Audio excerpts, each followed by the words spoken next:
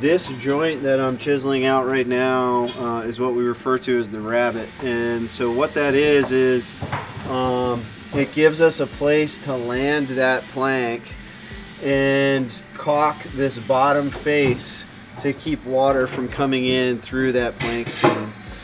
So the rest of the planks from here on out get butted together with about a third of the thickness caulked. But this first one up against is really tricky because we're creating that big kind of caulking bevel with the shape of this rabbet. And then as you look down the keel, down the boat here, you can see them fitting that middle plank.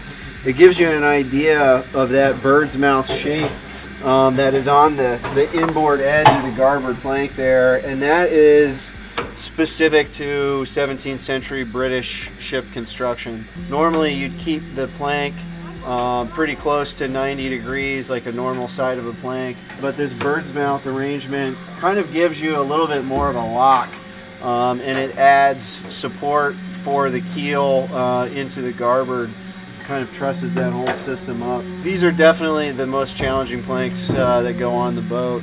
As you pan your way forward through the Rabbet here, you can see this is a stop water.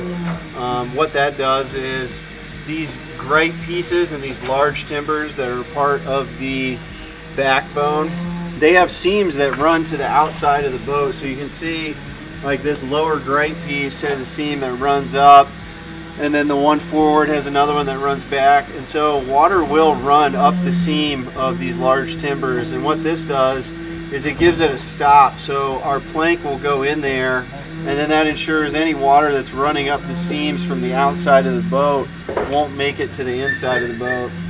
So I think we got 3 of those. You can see one cut a little bit further up, and then there's one in the back of the boat that we just dropped those in today.